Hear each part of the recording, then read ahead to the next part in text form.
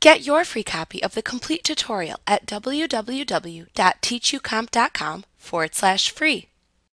Microsoft Excel is a spreadsheet program you use to organize and manipulate information. With Excel, you can create worksheets that can instantly perform complex calculations. When the numbers within a worksheet change, Excel recalculates the answers automatically. You also have complete control over the appearance of worksheets. For example, you can control the size, style, and color of the font used in the worksheets. Excel can also create charts, tables, and graphs from data stored in its worksheets. It can also use data stored in other applications. For example, you could import data from an Access table into your worksheet and then create a report with an accompanying chart to illustrate the data in Excel. You could then perform additional mathematical operations on the data in Excel if desired. For example, projecting fiscal scenarios is one way to take advantage of the tools available in Excel.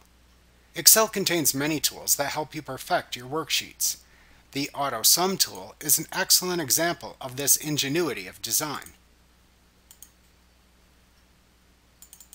The AutoSum tool automatically adds numbers in columns and rows for you. Students new to Excel should first take a moment to familiarize themselves with Excel's general operating environment. To become a fast and efficient Excel user, you should first know where to find the tools in the program's interface.